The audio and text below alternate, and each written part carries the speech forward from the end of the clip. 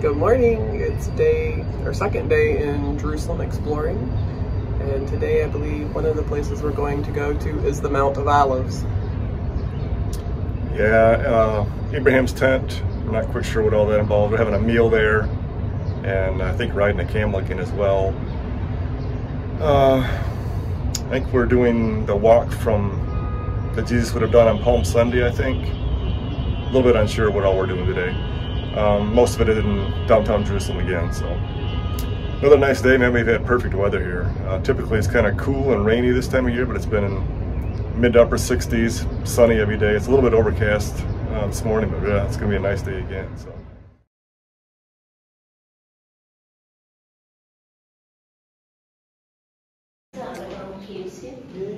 This church where we're at is theorized to be the area where Peter denied Jesus 3 times. And the church built over this site, as there is at all these sites here. And during the excavation, they found in the basement, that's where we're headed now. Right at the bottom, they unearthed a palace down there. And they figured it was one of the high priests during Jesus' time's palace. Maybe in Caiaphas. Only speculation.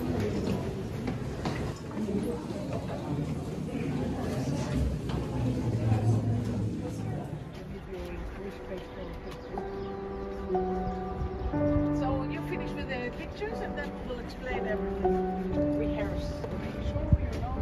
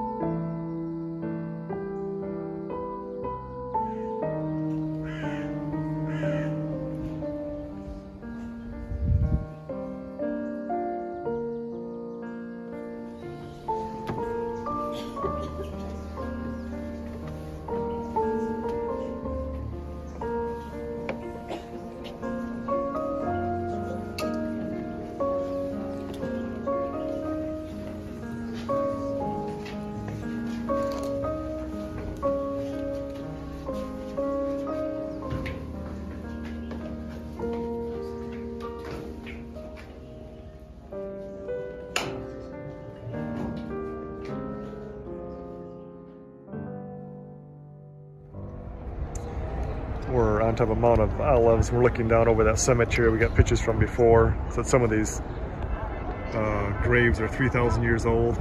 Huge cemetery. It's hard to get the perspective from up here. We're getting ready to walk from the Mount of Olives to the Garden of Gethsemane. As you can see over there, those are the south steps that were actually used during Jesus' time to get into the temple.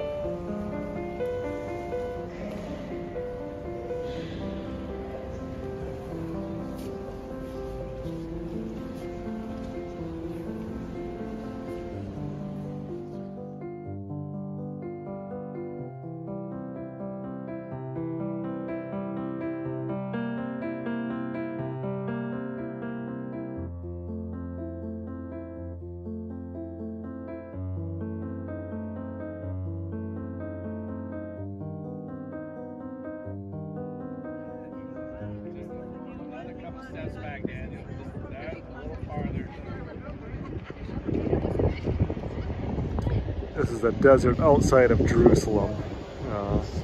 It's amazing. Jerusalem is right on the edge of the desert. When you go to the east, it doesn't take long to get out in the wilderness.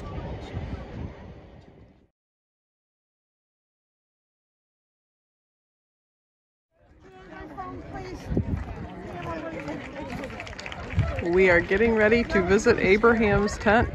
This is where we're going to have lunch for the day.